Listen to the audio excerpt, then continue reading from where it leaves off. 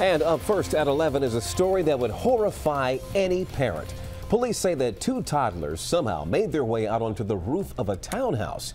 The children's mother is facing some serious charges tonight. But ABC 7 spoke exclusively with the children's mother, who says that's not true. Only on 7, Roz Plater live in the newsroom with all sides to this story. Roz? Allison, there are two very different accounts of what happened here. The mother says this is all one big misunderstanding. Her children may have been at the window, not on the roof, but law enforcement says it is felony child neglect.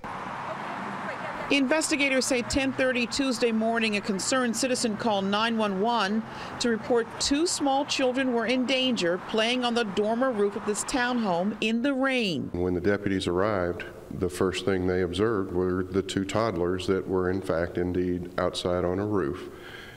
It was rainy, cold. Captain Pierce says the deputies rushed inside, rescued the kids ages 2 and 3, found a 9-month-old in a playpen, and the parents fast asleep. It's a misunderstanding. The family tells a very different story. I'm a mom, so I fall asleep, but I still can hear what's going on.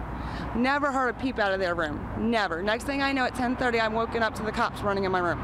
And her family does not believe the kids were actually out on the roof. The screen was in the window, so therefore they would have had to open the screen up, and you know the two little buttons you got to push down to open up. No, they don't have the, 2 and 3-year-old, they ain't gonna be able to do that. You look at that roof and you tell me you have a 2-year-old can stand on that roof without falling. Nancy Gillikin and her husband Michael both now face 4 counts of felony child neglect, and their kids were temporarily taken away. I'm gonna fight, and I'm gonna tell those cops they need to show me proof that my children were on that roof. They're hurting my children more than they're hurting anybody, because I have dedicated my life to my kids.